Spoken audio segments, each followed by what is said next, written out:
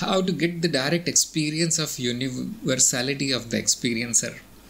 And this I should ask everybody, because this is a very, very common question. I think everybody should know the answer. And whether Monica could answer it or not, I'll tell you later.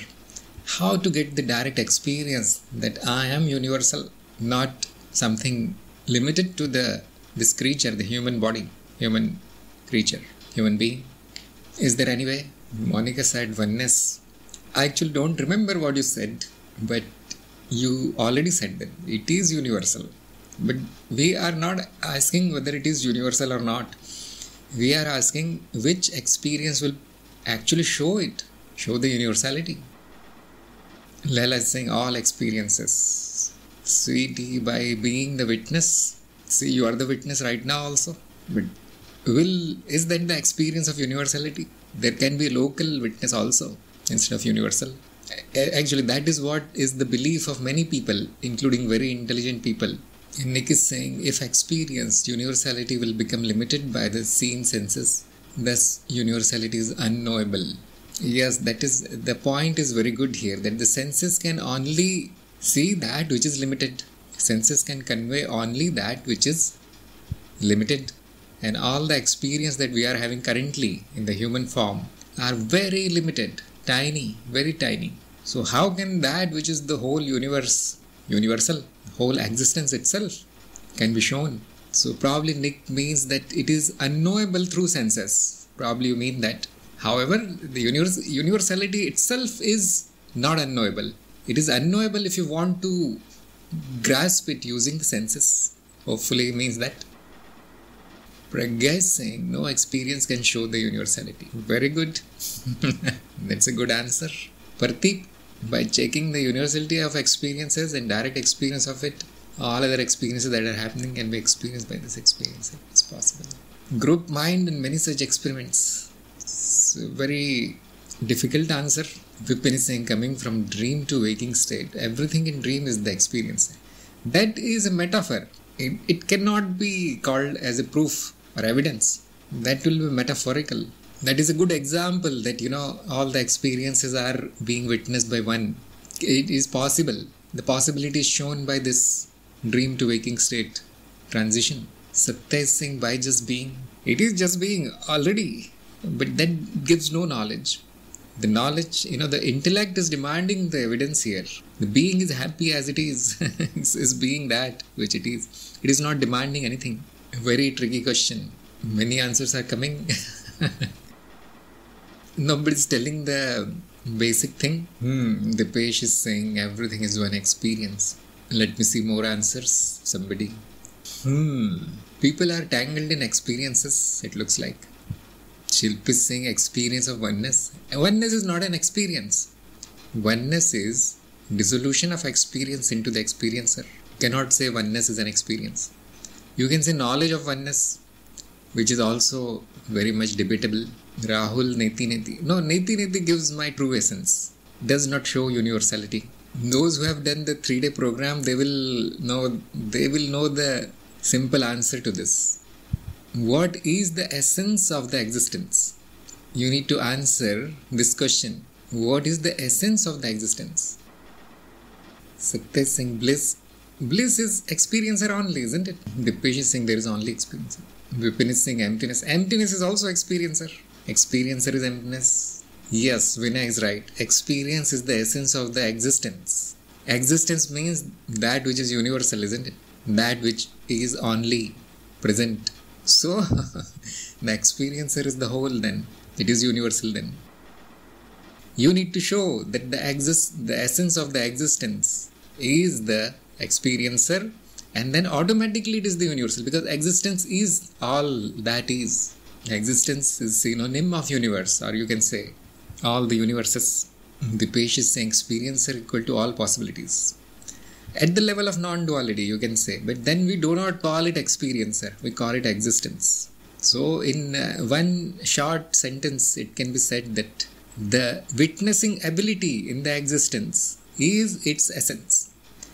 Just like the essence of a table, wooden table, is wood, not anything else. not the shape it takes or not the polish or the paint of it. It is the wood. If the wood disappears, nothing will remain. Same way, the essence of the existence is the experiencer. If it is not, it is removed, there is nothing then. How do we arrive at this? It is the essence. Because our direct experience is existence, means all the experiences being witnessed by the experiencer. The screen, that is the experiencer, and the pictures that are coming and going is the experience. Now, obviously, how to find out the essence? By removing that which is changing. What is changing? The pictures, or the experience part is changing. Remove it, what remains is the screen. The experiencer remains. That cannot be removed, you see. So that is the essence of the existence. It can be easily shown that the existence is nothing but experience plus experiencer. That means existence is seen as duality, and it is kind of evident that the experiencer can be the only essence of this existence. And then it is proven, then it is shown. And there is one more thing which I want to point out, a very important thing, that the question is asking how to get the direct experience of the experiencer. Now remember, the experiencer cannot become the experience. So that's why all these answers are mostly wrong, although good attempt was made by everybody. But they fell for this thing, that an experiencer can be experienced. Not true, not possible. It must be inferred. Yes, Parthip is asking, it was said that direct experience verification, not through logic using existence. Yes. So you cannot get the direct experience verification here, because there won't be any experience of the experiencer, whether local or universal or any kind, limited or unlimited. It cannot be experienced. So forget about direct experience of it. And the universal experiencer, no experience of it possible. Who will get it? You are that already. You are the witness. You are the experience. You are the universal experience yourself. You are the Brahman. So who is there to look at itself? It's not possible. The universality is mostly inferred, but it is supported by the direct experience, you see, because these things cannot be experienced. So it is supported by the direct experience, and the direct experience is what? That it is ever present, eternally present, everywhere, omnipresent. Guruji, actually, one of my seekers also asked me this, that if this experiencer is universal, then why it cannot experience the thoughts or other experiences of a person who is, let's say, in the Europe. So I told her that yes, it is possible to experience anything in this, in all the experiences that are happening. So I was viewing this question from that angle also. Let's say the other person experiences can be known by your experiencer also, if one manages to pay attention or go into the things. So I was looking from that angle also, regarding the universality of the experiencer, which can experience all the other experiences. Some problems here in your statement. There is no my experiencer, okay? There is no my experiencer. There is only the experiencer. So, and second thing, there is a law which everybody should note down. The law is that the limitedness of the experience does not conclude anything about the unlimitedness of the experiencer. This is in the same category as the mutually exclusiveness of the experience and the experiencer, which means experience cannot become the experiencer and the experiencer cannot become an experience. In the same way, limitedness of the experience does not guarantee the limitedness of the experiencer. It does not say anything about the unlimited nature or limited nature of the experiencer. This is the law. Now it is your job to verify this law. Is it even possible that the universal experiencer through different viewpoints is getting a limited experience? So is it possible that it has also become local? That cannot be proven. That cannot be shown. So there is this logical fallacy here, concluding that because my experience is limited, That means the experiencer is limited. No, it's not possible. Another metaphor is, let us say you're standing in a room and it has windows on all sides. 4 windows on 4 walls plus a door, obviously. So you are getting 4 views of the surroundings. Let us say front window shows beach, sea coast. The side window shows little bit of trees, forests. The back window shows your neighbor's house, you want to close it, and some other view from the other window. So when you are facing one window, it means you are getting a limited experience. But that does not mean that you cannot get an experience of all other windows, through all other windows. It is possible. And you are the only one who is getting all the views. The windows themselves cannot view anything. So this is another metaphor, that the experiencer is getting all the views. The creature cannot do anything about it. It's not possible. Even if you get even if you read somebody else's thought in the Europe or somewhere, that won't guarantee the universality of the experiencer. It will only show that there is no separation between the minds, which is a well proven actually. Nobody needs an evidence for this. It is mostly proven that minds are not separated. The thoughts can come from here to there.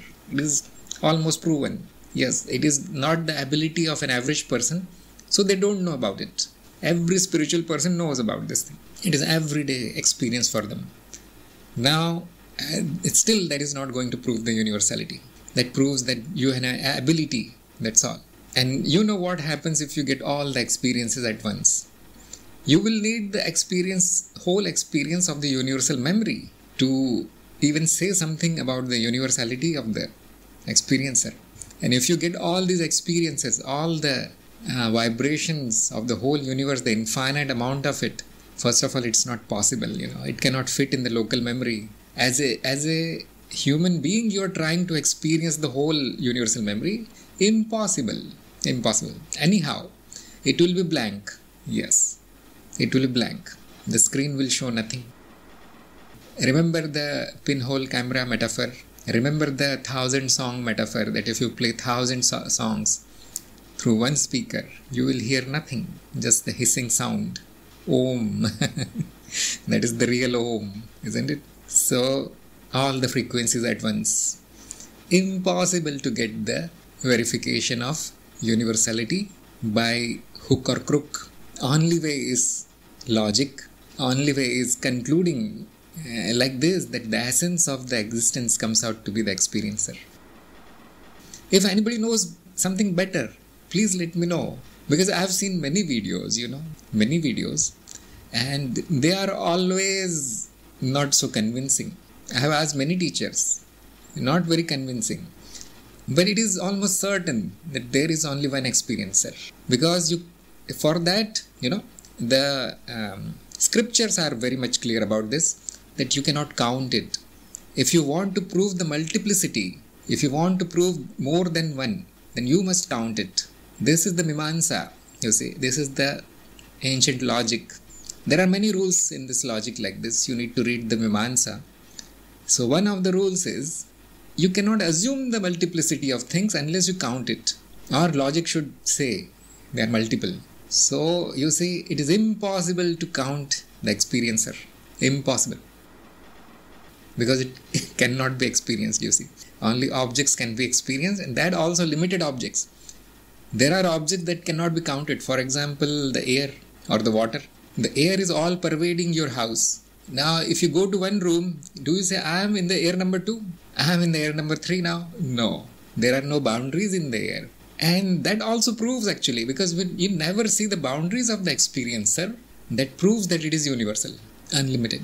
So, don't try to get an experience. Not practical way.